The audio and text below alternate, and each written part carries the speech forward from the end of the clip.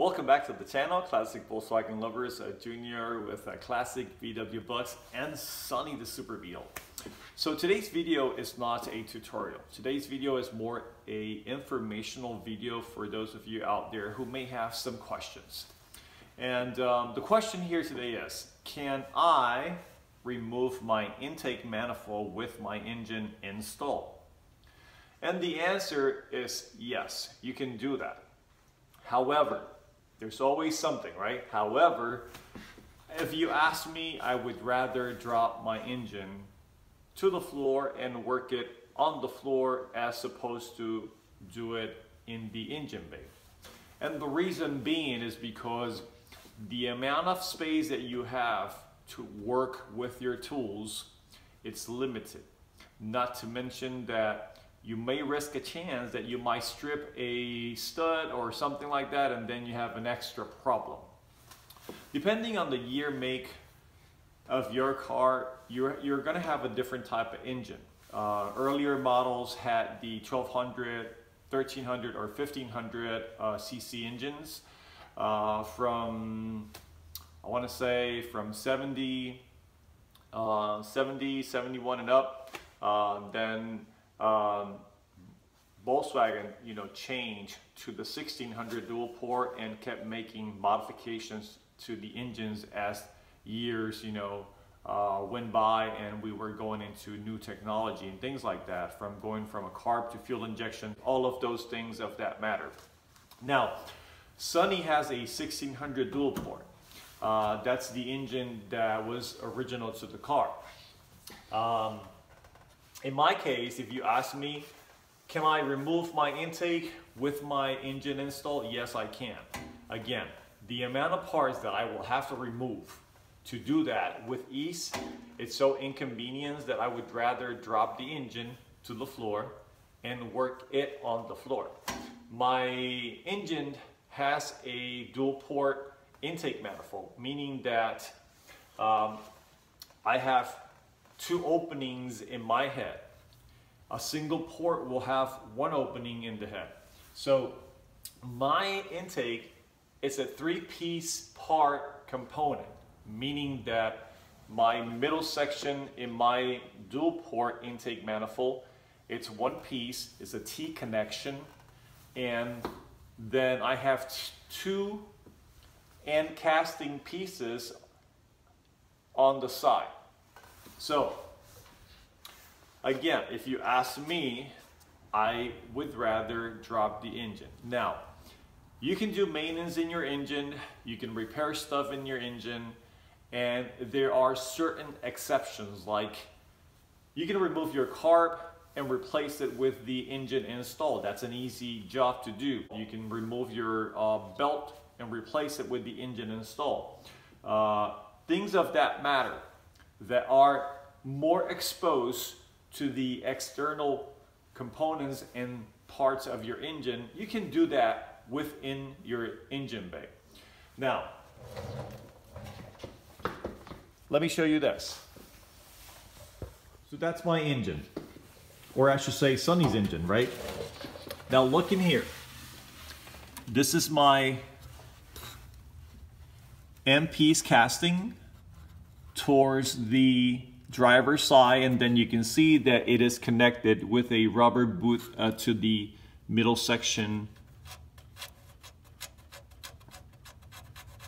of the car.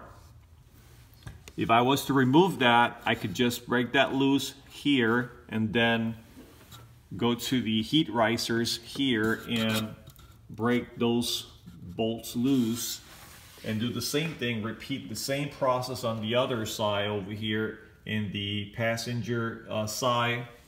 Remove that boot, and then I will have to access a nut that it's somewhere in there, about to the exact center middle of the engine case, that you will have to access from over here. Actually, that nut right there with an extension probably coming behind the distributor from here. I could probably release that, right? But then look, I'm gonna have to deal with this guy here. And to deal with this guy here, I will have to break this loose, take this whole piece off, you know, take the strap off. Do I want to do that with my engine install? Well, to each his own. Maybe I do, maybe I don't. But if you ask me again, this guy here, Junior rathers to drop the engine to the floor and remove whatever major components out because it's easier. If you don't have the equipment to do so, I would understand you going through the problem. But if you own a small single jack, one of those jacks that you can buy at one of these local auto parts stores, they cost like $29 and they come with the extra towers and stuff like that. I would just rather take off the 4 bolts from the transmission and drop it and work it on the floor. But that's my personal opinion. And remember that this is just an informational video. So I'm just giving you those tips out there so that you can see all of the things that you will have to deal with and then fiddle with it around it to trying to get that guy out. Now, I know earlier models like 1200, 1300, and 1500 had the single port, and I can't recall off my head, you know, how complicated it will be to actually remove that. But to be honest with you, you are much better off to just do it working your engine on the floor. Or if you have an engine stand and you want to do that. And then the other thing that you can take advantage of while your engine is out is double check your engine seal. This is your engine seal here. This engine seal, it's critical for your cooling in your car. There's one here and there's one that goes in the arch behind the shroud, which is the firewall. So there's one that goes installed in an arch form in the firewall, and then you have this one here.